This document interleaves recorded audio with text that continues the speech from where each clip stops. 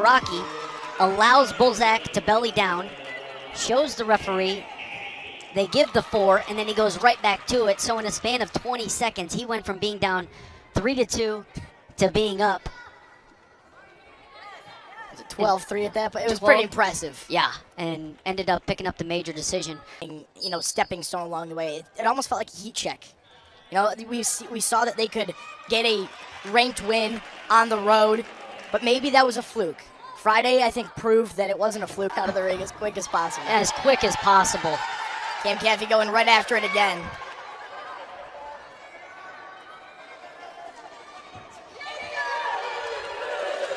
And there goes Caffey picking up 2 for the takedown, and now gets the leg and comes. And this is where he scored the back points. That's near fall 1. Oh, as close as you can get. He's up.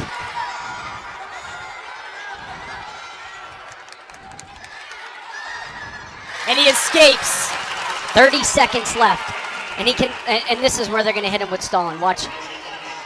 Even after Max Dean. Take. Number 2, Max Dean. Down by 1, 15 seconds left. Everyone in the Michigan State side wants 2 points for Caffey right now. 10 seconds left to go. Caffey's just about there. And Caffey keeps that in. And he gets it. Caffey ups it. Caffey with the upset over Max Dean. 12-0, 12-1.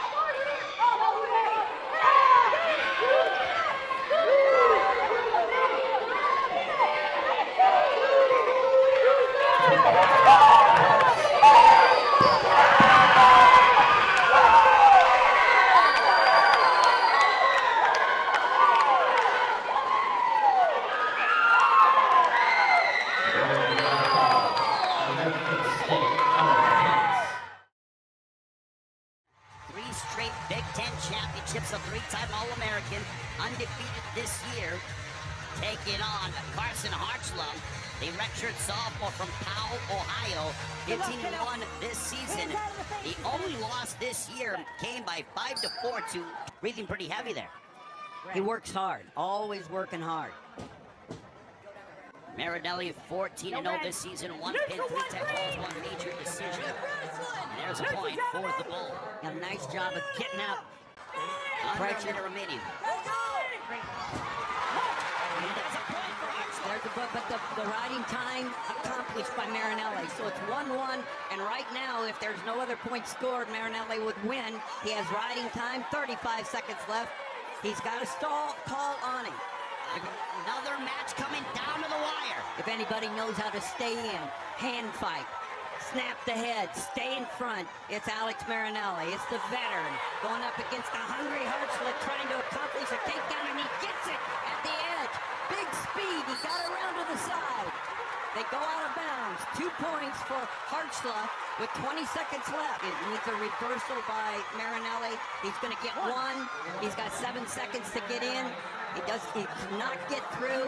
Hartzler's going to get the big upset here at Covelli Center. Carson Hartzler with the biggest win of his young career. But he's 240 pounds this year, but he's going against one of the best. You know, a guy who scored 7 bonus points in the national tournament, 3 falls and a major decision. Of course, got beat by the eventual Olympic champion here, Gable Steveson. But this is a guy who puts heavyweights on their back, and we talked about this off camera, but he keeps them there. Yes, You know? he does. Yeah, When you go to your back, you're going to be stuck. And Mason Paris, Jim, and that can get guys uncomfortable with their best shot. I mean, you want to have to be, if that's where you want to be, and you can't get it during the course match, you get uncomfortable and out of sync. And single. Kirkliet's right it back in on the shot right there. This is elbow deep. He's able to dump him down and score. We'll see if he stays and gives up the quick escape. So, good start. these two rush. Shoot to, right? Used as the lead arm. Now he dives in on the shot.